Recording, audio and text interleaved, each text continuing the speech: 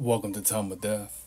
This video is for informational purposes and in no way meant to glorify or condone violence.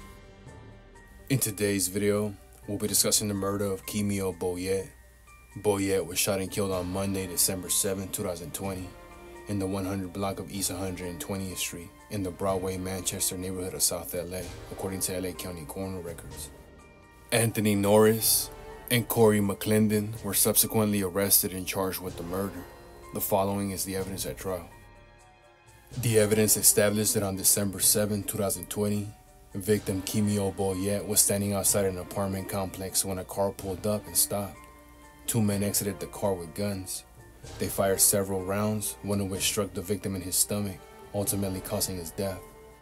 Before being transported to the hospital, the victim told a police officer that the vehicle involved was a gold Nissan sedan. A nearby surveillance camera captured the incident. The recording showed two vehicles, a gold Nissan and a blue Fiat, passing the victim's location 3 times before stopping in front of the apartment complex. In January 2021, a police officer spoke with defendant while he sat in the front passenger seat of a parked Honda. A blue Fiat was parked nearby. Defendant told the officer he owned the blue Fiat, and his statement was recorded on the officer's body camera and played for the jury. Corey McClendon is defendant's cousin and was originally a co-defendant in the case. He testified at trial pursuant to a leniency agreement. Defendant and McClendon were members of the Athens Park Bloods. McClendon testified that on December 7, 2020, in celebration of Hood Day, he, defendant, another gang member named Bohart Wilkins, and others were chilling at Athens Park and waiting to go to a party.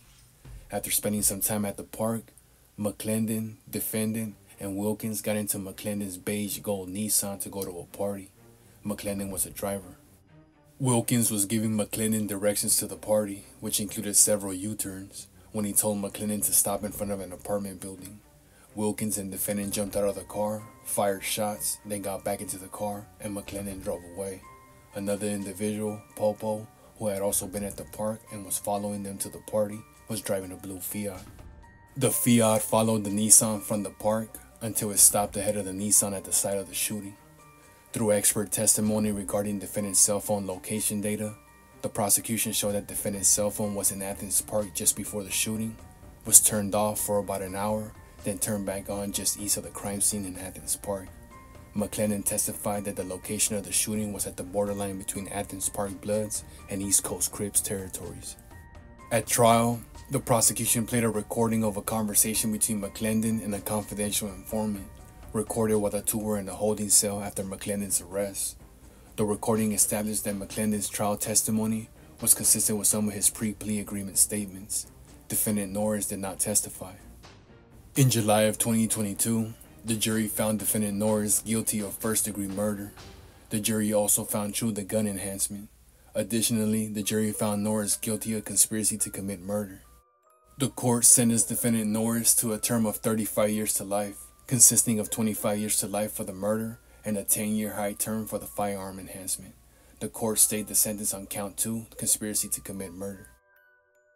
Kimio Boyette was 25 years old at the time of death.